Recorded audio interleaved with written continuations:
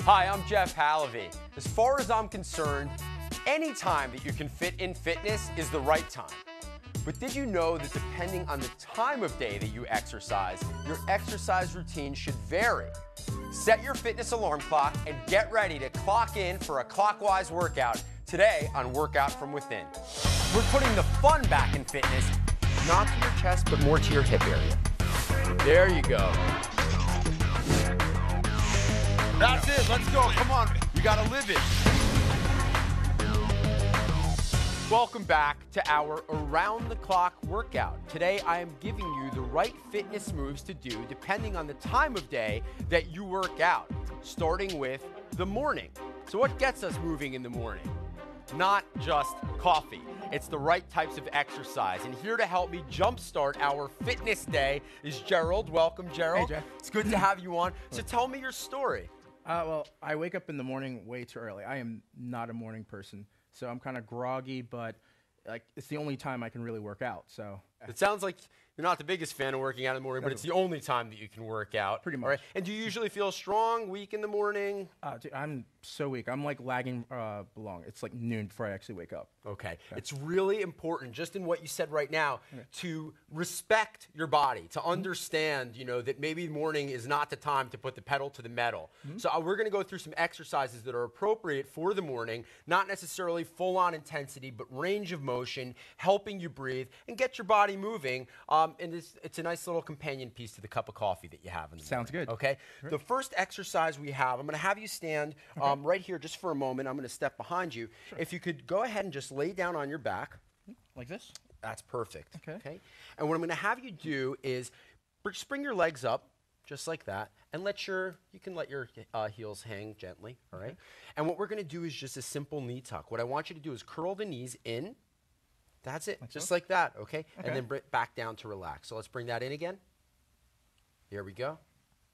And let's get one more rep in there. And you'll feel this in multiple places, including your core, your obliques. And this is a nice little exercise, nice and slow, and remembering to breathe. You're holding your breath just a little bit right now, all right?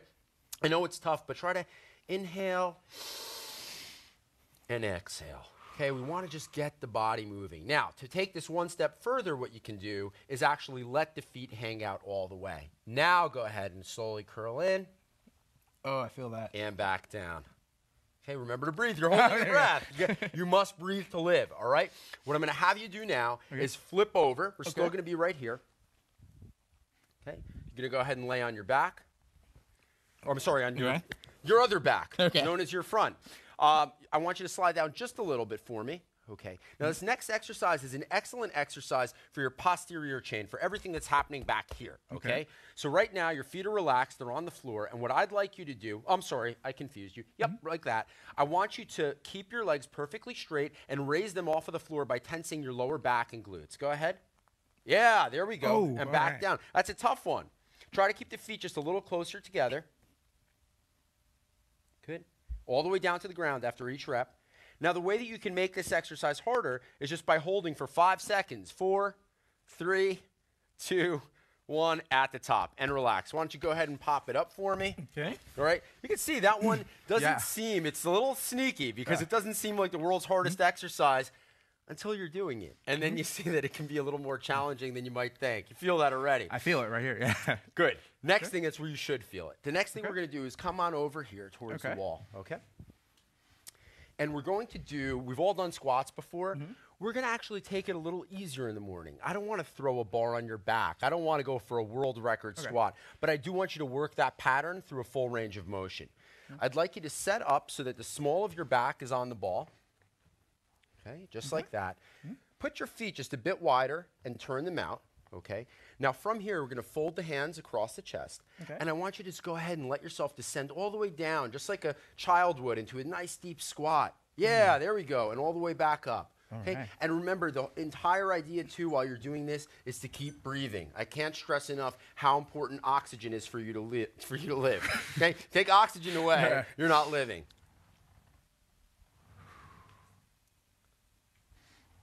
This is like so much easier with the ball. I used to hate Much doing easier these. with the ball. And remember to breathe the entire time. Now, the nice part about using something like this is this Swiss ball, and I'm going to pull this away from you. I just don't want you to fall backwards. The Swiss ball is something that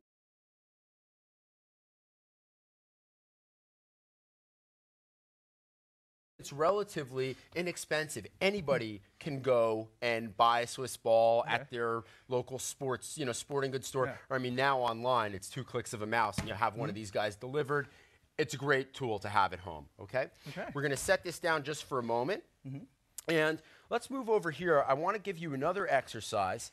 That again, now, as you're becoming a pro, I want you to remember to breathe, okay?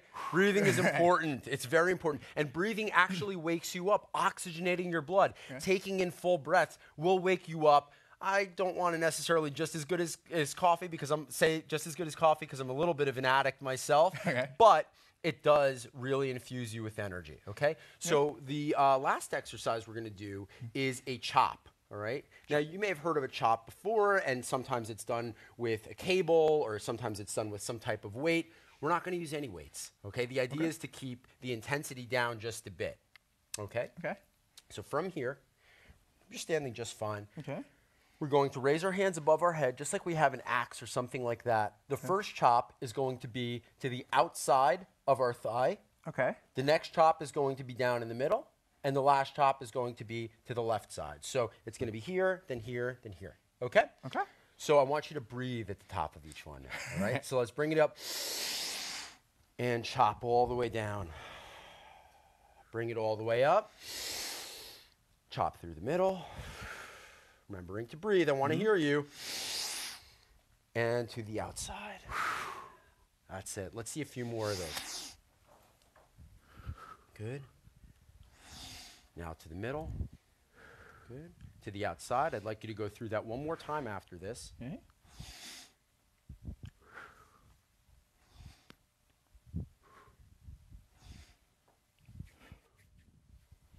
That's it. All right. Feeling pretty good? I do, yeah. All right, good.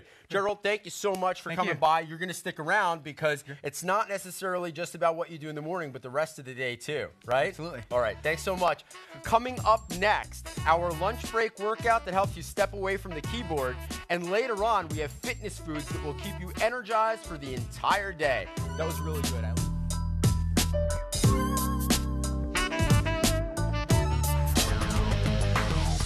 Welcome back to our Clockwise workout today, where I'm showing you the right fitness moves for morning, noon, and night.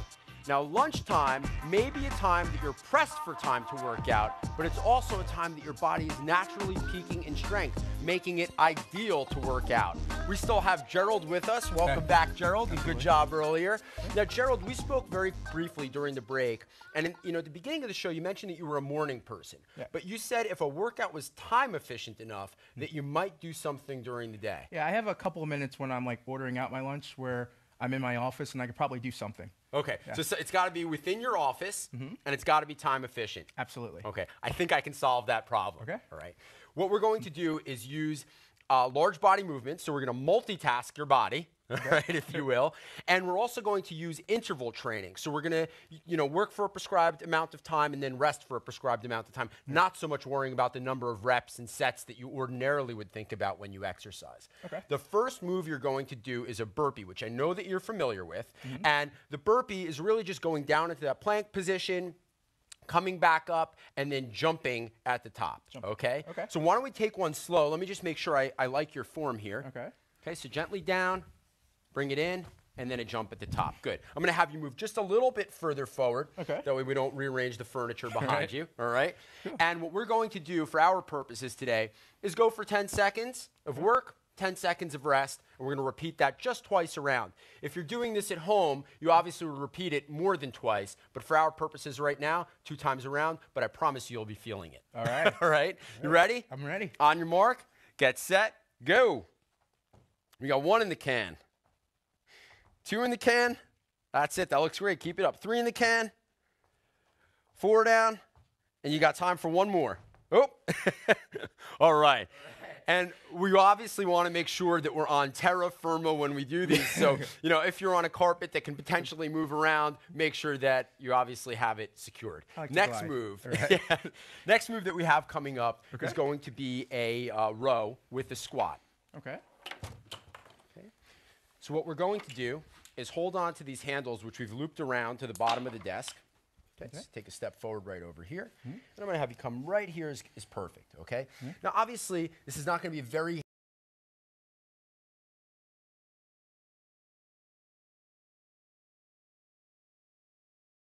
heavy weight because we're doing this for a bout of intense exercise. It's not about, like I said before, the sets and reps.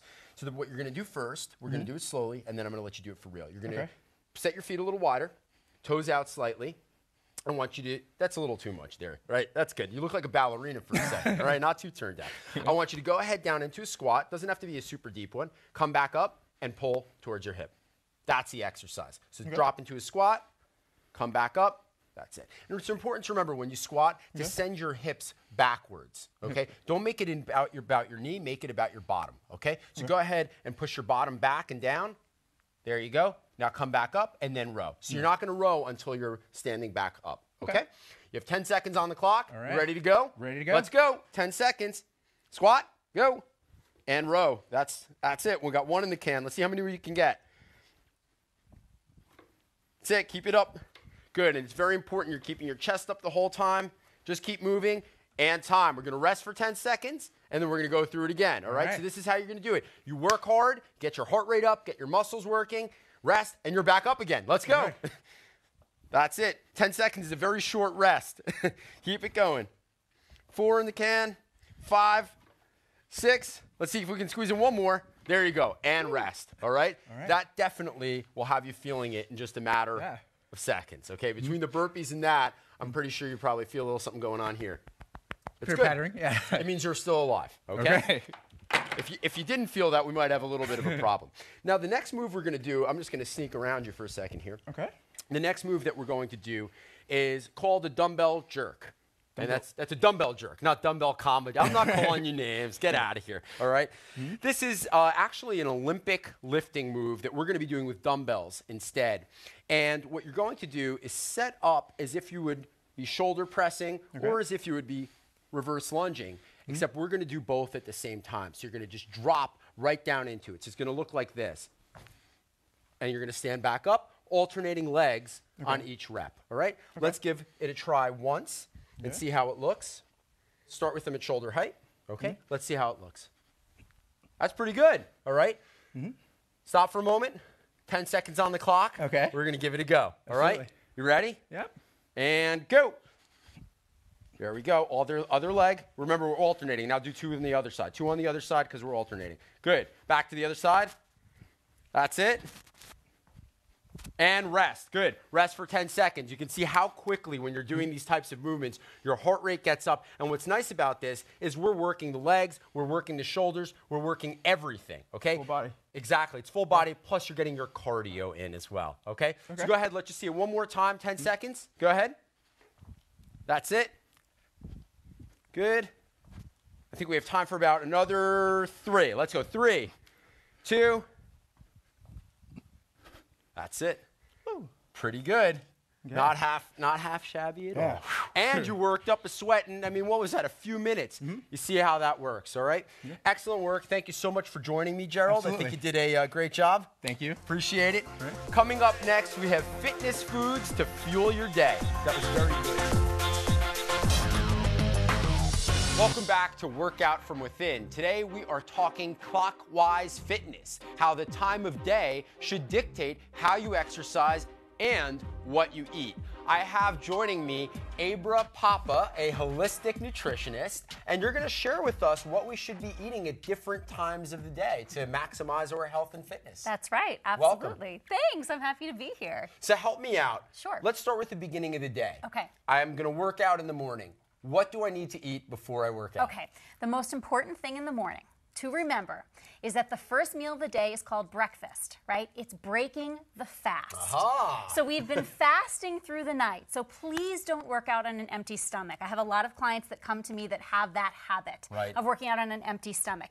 In the morning, you have been fasting, so you need some fuel to work out. Okay. Sure. So you can keep it quite simple. A banana with almond butter, one of my favorite choices. I choose almond butter over peanut butter because... Favorite choice because it's delicious? Well, yes. Of course, it must be delicious. I love the combination. But but also because of the protein and the carbohydrates. So this is going to give you the fuel that you need to get through a great workout. Now, it does depend on how vigorous of a workout it's going to be, certainly. But that's a great choice if you're going to do, let's say, just a 30-minute cardio exercise. That will get you through. Cool. Okay, or you can do, you want a good combination of protein and carbohydrates. Greek yogurt with some berries is a great choice, or one of my new favorites,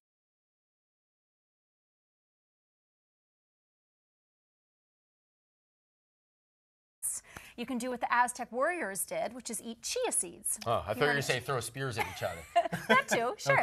So chia seeds are a superfood. They're incredibly nutrient dense, and they're fantastic for endurance. Cool. Okay, so you can just put a tablespoon in water, stir that up, drink it down, and have food in addition to the chia seeds. Okay. Chia seeds, not chia pets. Correct. However, that is what they use for chia pets. Very interesting. Okay, so you can kind of have your pet and you can have your nutrition in the same all in one. That's right. So okay. That's the one. So we got breakfast covered off. Right. Now it's lunchtime. Okay.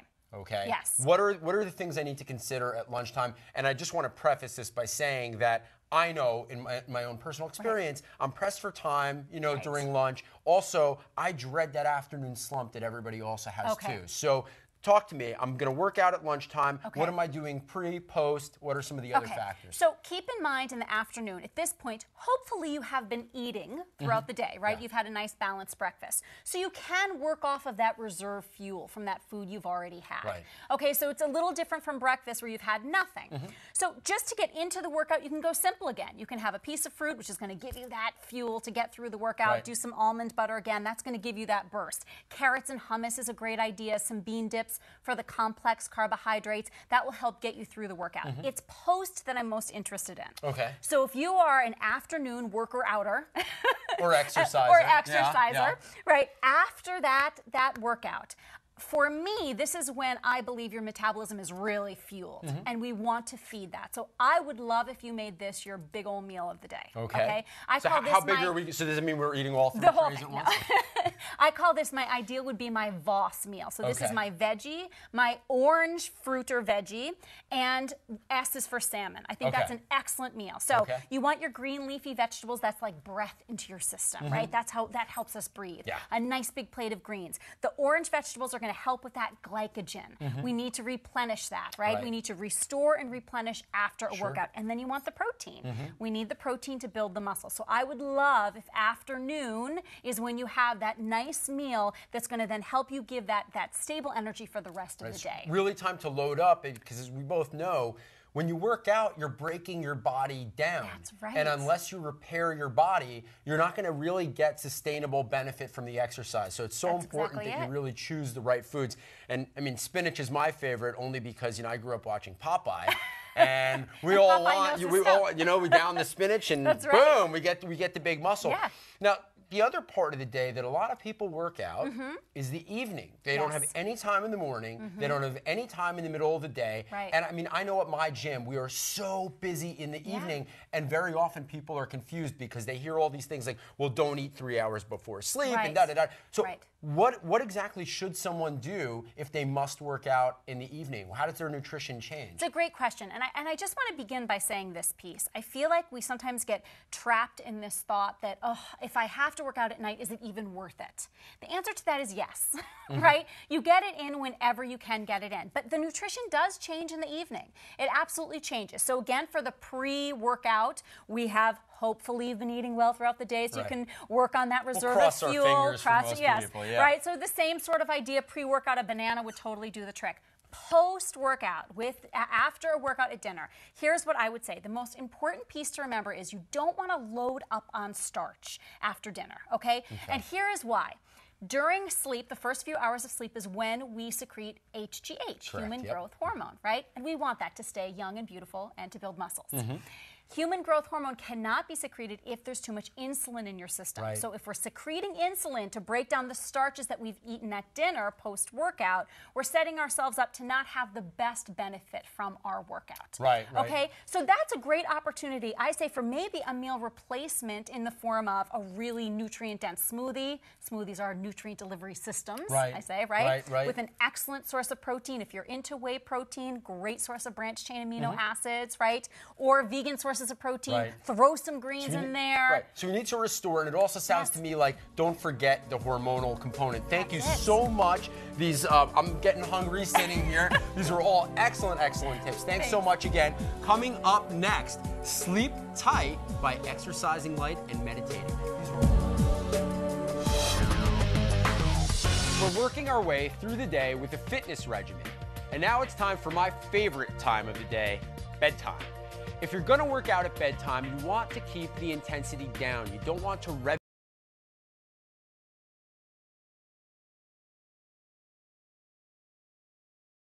yourself up right before you go to sleep.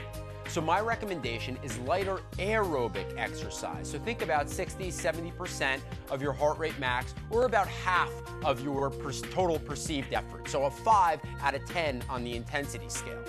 The other thing that I'm a very big advocate of is transcendental meditation, or any type of meditation really. The reason that I favor transcendental meditation is because it's so simple. Transcendental meditation originated in India from the Maharishi Mahesh Yogi, and it's such a simple way to meditate. You simply repeat a mantra inside your mind, and that's it. You just keep doing that over and over for anywhere from 15 to 20 minutes. Lastly, if you want to put the two together, you can do as many Asian cultures do and do a meditative walk. And that means meditating so you can repeat a mantra as you do a very low intensity exercise like walking. No matter what time of day you make it happen, always make time for fitness and yourself. I'm Jeff Halevy. I'll see you next time on Workout from Within.